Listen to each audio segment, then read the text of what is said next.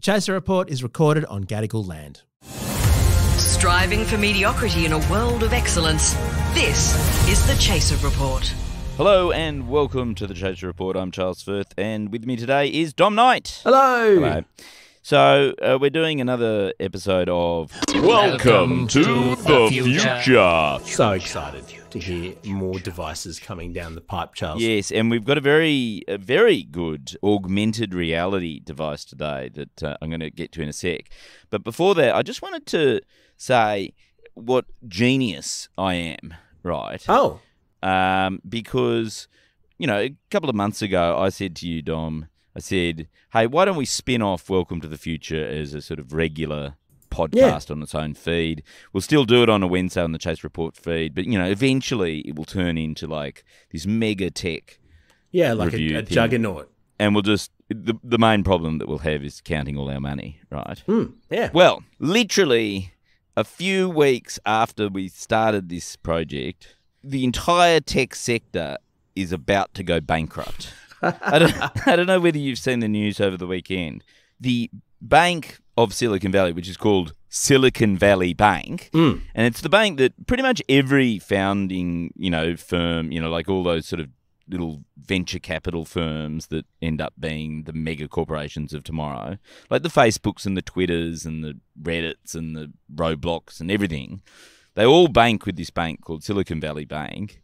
And there was a bank run on Friday, and it no longer exists. It literally got taken over by the FDIC, which is the sort of insurance scheme there, and it's just fucked. It's gone. It's gone. It's already gone, right? And that has, I mean, there's sort of systemic risk that may crash the entire US economy, but there's also just the fact that there are going to be hundreds, if not thousands, of tech companies who, there's a real question mark over whether they're going to be able to make payroll in the next few weeks because, in the US, if you put more than $250,000 in your bank account, everything over $250,000 is not insured. You could lose your money. Well, Charles, that just makes it makes me very, very sad for all concerned in the tech industry, and I just wish they've been able to put those funds, instead of putting it in like a regulated bank, they should have put it somewhere more sensible and safer, like crypto. If they just put all their funds into Bitcoin or Ethereum or any of the other very reliable coins out there that have only lost 90 to 95% of their value over the past year or so, they'd have enough for at least one more week of payroll, whereas, in fact, in this situation, they have nothing. Well, actually, it was interesting because somebody pointed out that, perhaps, these firms should have been in crypto. And then they pointed out that there's no possibility of a bank run in crypto because a blockchain is a form of technology that cannot possibly process, because there was like $40 billion went out the door at Silicon Valley Bank on Friday. It can't possibly process even a fraction of that amount. That's hilarious. In one day. So. The future of finance, this amazing new technological platform for losing money, is so unnimble that you can't even have a run on it. That's pretty funny. So, and look, it was a classic case of incredibly bad financial management. In fact, it made me think that, the Silicon Valley Bank is very much in the realm of the sort of financial management that we have here at the Chaser. The guy who was the chief we had an account there, did we? The CFO, the chief financial officer, his last job before joining Silicon Valley Bank was at Lehman Brothers in 2007. Oh, fantastic. Amazing. So, which, is obviously the largest bank collapse in the history of the world. And one of the other employees, the chief risk officer, also came from, was it from Lehman Brothers or Washington Mutual? It was one of the If you were formerly in the risk division of Lehman Brothers, how do you get another job as chief risk officer anywhere? Like, the one thing, your one job is to stop this sort of thing from happening. Well, I'd love to see the CV that led them to get the job. Yeah, well, I think the other problem is the previous risk officer left about a year ago, and for most of 2022, they actually just had failed to appoint a chief risk officer. So it was sort of... So they got one in just in time for the collapse. Yeah. So, and the whole thing it was about risk management. So the actual sort of nuts and bolts of the collapse was quite interesting, which is what happened was in 2021, the head of the Federal Reserve, which is sort of a bit like the Reserve Bank here, so the Philip Lowe of America said, look, I'll tell you what, the one thing that we won't do is raise interest rates rapidly, right? And so based on that comment, Silicon Valley Bank bought $170 billion worth of mortgage-backed securities, which basically, paid, about 1.9% interest, low yield. But the whole point is totally hold their value as long as interest rates didn't start going up. Aren't mortgage-backed securities the literal thing that caused the 2008 financial crisis? Shut up, Dom. The GFC. Shut up, Dom.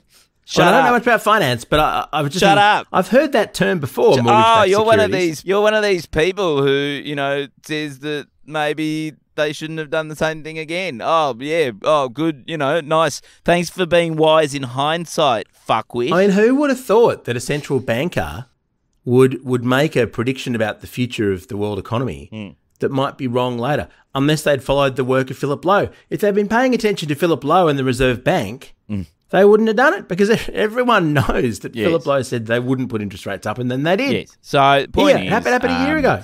They then all those securities that they bought, which it was sort of a bit like WeWork, right? Which is they bought a whole lot of things that didn't actually mature for 30 years. So they literally couldn't get their money back for 30 years. And then, all these people sort of got a bit worried about, I want to take my cash out now. And the nature of a bank is you're allowed to take your cash out, right? Yeah, it's your cash. And then they just went, oh, we don't have any money. I love how stupid banks are. Why haven't we started a bank? I honestly don't. Oh, we have. We're chaserbank.org. Because the great thing about our bank is that no one who gave us money could possibly believe they were going to get it back. Yeah. It's just, I mean, if you put your Chaser Bank ATM card in and you found you had any money to withdraw, you'd be astonished. It'd be such a pleasant surprise. Here we go. Chaserbank.org. Oh, important update. Recent media reports suggest that a data breach may have exposed the personal information of 20 million customers. We want to reassure you that if this breach had never been made public, you would have nothing to worry about, and we will work tirelessly to make sure you never have to worry again. Here is a cute picture of a baby to make you feel reassured. Check your data. I love that chaserbank.org in my browser says, not secure. Not secure. I know, exactly. The Chaser Report. Less news, more often. So, Charles, that is quite amusing / depressing. Yeah. Okay, so we should get on with the Charles, tech. we haven't had any Bluetooth yet. I mean, it's a stupid tech bank rather than a stupid tech product. And I think there needs to be more for our devoted listeners. So before we get to the gadget of the day, I'm just going to also talk about one other invention, which is I'll just say in passing, which is somebody has discovered an enzyme that can turn air into electricity. It's an enzyme that actually strips hydrogen from air, really, and turns it into electricity, like strips the electrons and turns it into electricity. So that's the future of the universe sorted. Like that's all our energy problems sorted in one fell swoop. Amazing. So that's the minor story of the day. And then it's still in early stages. Like we'll be at war with China by the time. Well, hang on, Charles. Presumably this is what they've discovered, but presumably the fossil fuel companies will conspire to stop it going anywhere, right? Like, oh yeah. Oh no, yeah. Just because you can, it's like the electric car. You can, yeah. Just because you can just have a discovery doesn't mean you have to actually change the world. But the thing that I want to talk about today is, you know how Apple's about to release their VR AR headset? Like they're literally months away from releasing it. There are, in fact, some really interesting use cases where there are actually good AR goggles out right now. So you don't need to wait until Apple does it properly. Mm-hmm. Instead, you should buy a pair of the Sirius AR ski goggles. Ski goggles. Ski goggles. So this is the whole point. Like, so everyone's saying, well, what's the fucking point of this AR, VR headset because you're going to have this chunky headset around your head. No one's going to want to walk around with a chunky headset on their head. What do you do when you're skiing? You walk around with a chunky goggles on your head the whole day. Oh, that's the one time when you wear stupid, annoying goggles. That's true. It's the perfect use case. So the Sirius AR ski goggles are pretty amazing. Now, they don't actually exist yet. Oh, of course not. Just little, but they've got some amazing demo videos that, if true, and that's a little bit of a caveat, if true, do things like they monitor your real-time speed, they give you a clock, they give you temperature, they give you friend finding and tracking, like inside the headset. So as you're skiing down, wow, you can get distracted by all these different, things on your sort of thing. So you don't have to pay attention to the lovely ski slope anymore and the beautiful nature that you're in. Yeah, and the beautiful tree that's coming for you. That's absolutely fantastic. Because there's one time you really would have plenty of time to welcome distractions and things beeping at you and distract, is when you're hurtling down a snowy slope full of objects which, if you hit, could prove fatal. That'd be the time to really just enjoy the amazing augmented reality experience. And look, maybe it'll flash a tree, like 2 seconds. It does. Before It's got.